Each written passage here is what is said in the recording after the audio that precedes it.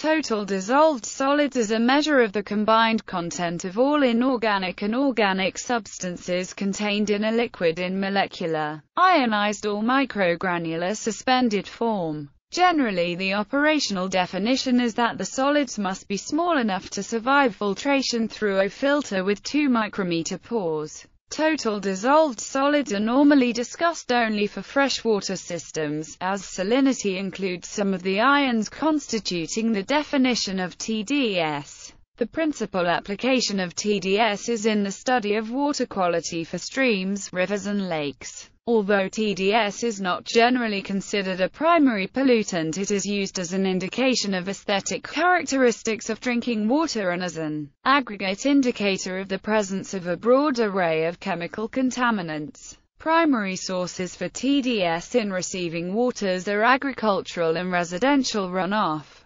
leaching of soil contamination and point source water pollution discharged from industrial or sewage treatment plants. The most common chemical constituents are calcium, phosphates, nitrates, sodium, potassium and chloride, which are found in nutrient runoff, general stormwater runoff and runoff from snowy climates where road de-icing salts are applied. The chemicals may be cations, anions, molecules or agglomerations on the order of 1,000 or fewer molecules, so long as a soluble microgranule is formed. More exotic and harmful elements of TDS are pesticides arising from surface runoff. Certain naturally occurring total dissolved solids arise from the weathering and dissolution of rocks and soils. The United States has established a secondary water quality standard of 500 mg/L to provide for palatability of drinking water. Total dissolved solids are differentiated from total suspended solids, in that the latter cannot pass through a sieve of 2 micrometers and yet are indefinitely suspended in solution. The term settlable solids refers to material of any size that will not remain suspended or dissolved in a holding tank not subject to motion, and excludes both TDS and TSS.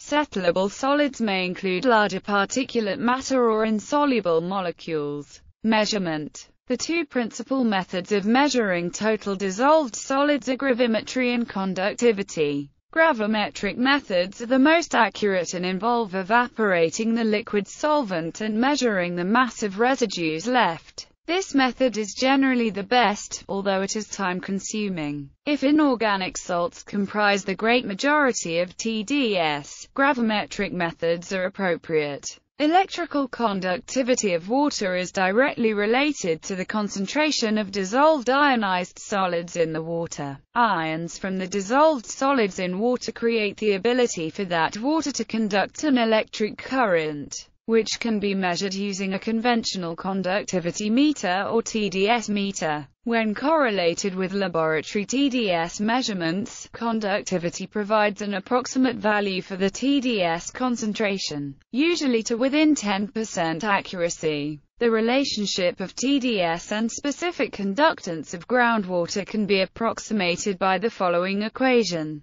TDS equals KEC, where TDS is expressed in mg, L and EC as the electrical conductivity in microsiemens per centimeter at 25 degrees Celsius. The correlation factor Ke varies between 0.55 and 0.8. Hydrological simulation. Hydrologic transport models are used to mathematically analyze movement of TDS within river systems. The most common models address surface runoff, allowing variation in land use type, topography, soil type, vegetative cover, precipitation, and land management practice. Runoff models have evolved to a good degree of accuracy and permit the evaluation of alternative land management practices upon impacts to stream water quality. Basin models are used to more comprehensively evaluate total dissolved solids within a catchment basin and dynamically along various stream reaches. The DSSAM model was developed by the U.S. Environmental Protection Agency.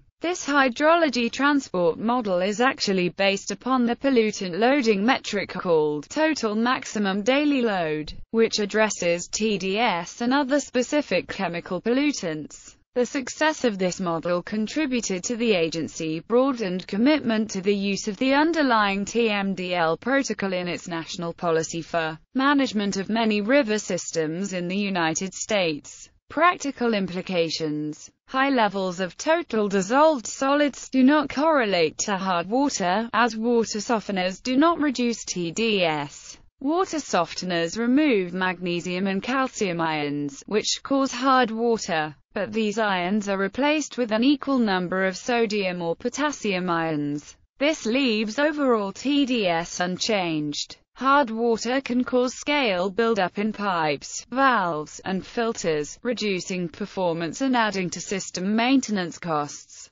These effects can be seen in aquariums, spas, swimming pools, and reverse osmosis water treatment systems. Typically, in these applications, total dissolved solids are tested frequently, and filtration membranes are checked in order to prevent adverse effects. In the case of hydroponics and aquaculture, TDS is often monitored in order to create a water quality environment favorable for organism productivity. For freshwater oysters, trouts, and other high-value seafood, highest productivity and economic returns are achieved by mimicking the TDS and pH levels of each species' native environment. For hydroponic uses, total dissolved solids is considered one of the best indices of nutrient availability for the aquatic plants being grown. Because the threshold of acceptable aesthetic criteria for human drinking water is 500 mg/L, there is no general concern for odor, taste, and color at a level much lower than is required for harm. A number of studies have been conducted and indicate various species reactions range from intolerance to outright toxicity due to elevated TDS. The numerical results must be interpreted cautiously, as true toxicity outcomes will relate to specific chemical constituents. Nevertheless, some numerical information is a useful guide to the nature of risks in exposing aquatic organisms or terrestrial animals to high TDS levels. Most aquatic ecosystems involving mixed fish fauna can tolerate TDS levels of 1000 mg/L. The fathead minnow, for example, realizes an LD50 concentration of 5600 ppm based upon a 96-hour exposure. LD50 is the concentration required to produce a lethal effect on 50% of the exposed population. Daphnia magna, a good example of a primary member of the food chain, is a small planktonic crustacean, about 0.5 mm in length, having an LD50 of about 10,000 ppm TDS for a 96-hour exposure. Spawning fishes and juveniles appear to be more sensitive to high TDS levels. For example, it was found that concentrations of 350 mg/L TDS reduced spawning of striped bass in the San Francisco Bay Delta region, and that concentrations below 200 mg/L promoted even healthier spawning conditions. In the Truckee River, EPA found that juvenile Lahontan cutthroat trout were subject to higher mortality when exposed to thermal pollution stress combined with high total dissolved solids concentrations. For terrestrial animals, poultry typically possess a safe upper limit of TDS exposure of approximately 2,900 mg/L, whereas dairy cattle are measured to have a safe upper limit of about 7,100 mg/L. Research has shown that exposure to TDS is compounded in toxicity when other stressors are present, such as abnormal pH, high turbidity, or reduced dissolved oxygen, with the latter stressor acting only in the case of animalia. Water classification. Water can be classified by the level of TDS in the water. Fresh water less than 500 mg/L TDS. Brackish water 500 to 30,000 mg/L TDS. Saline water 30,000 to 40,000 mg/L TDS. Hypersaline greater than 40,000 mg/L TDS.